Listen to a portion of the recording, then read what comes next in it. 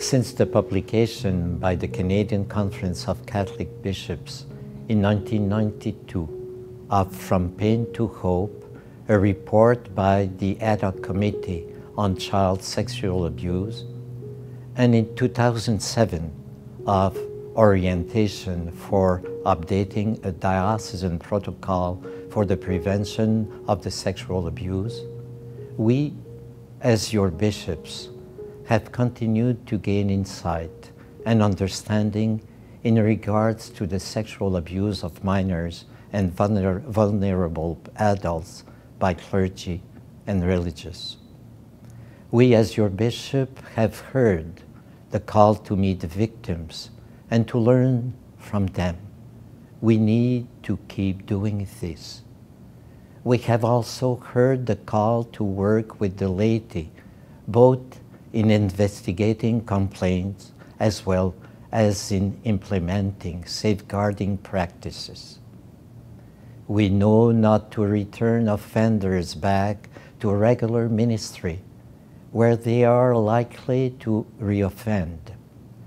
This policy has been in force for some time, but the message needs to be stated with even greater emphasis.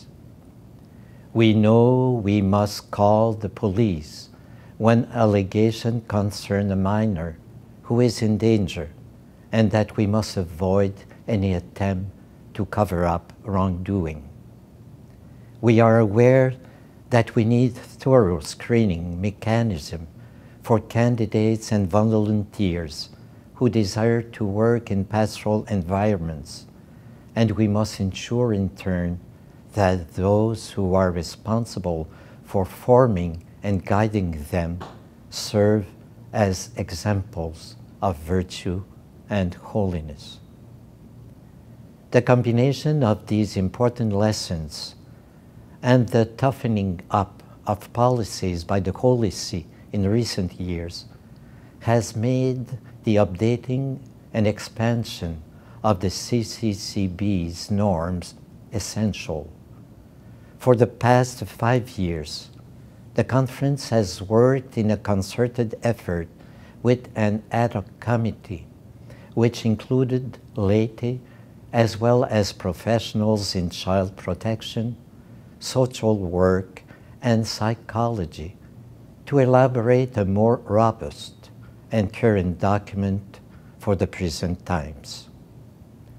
The fruit of this work, published this fall under the title Protecting Minors from Sexual Abuse, a call to the Catholic faithful for healing, reconciliation, and transformation, is necessary to ensure that the actions being taken in every diocese and eparchy in Canada to protect minors and assist victims in current, comprehensive, and fully effective. A national reference work for the bishops in Canada, this document will be of equal value to all persons exercising a pastoral role within Catholic institutions.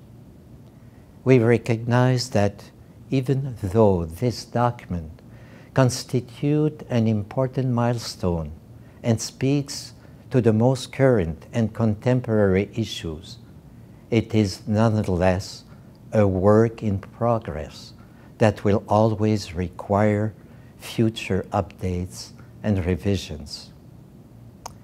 The new document is organized in 3 main sections. Part 1 provides a reflection on the Canadian experience and the effects of sexual abuse on Catholics in Canada since the publication of From Pain to Hope in 1992. Its chapters are devoted to lessons learned, the healing of individuals and communities, and signposts for the road ahead. In connection with each lesson learned, there are a series of corresponding recommendations, of which in total there are 69, delineating and promoting best practices.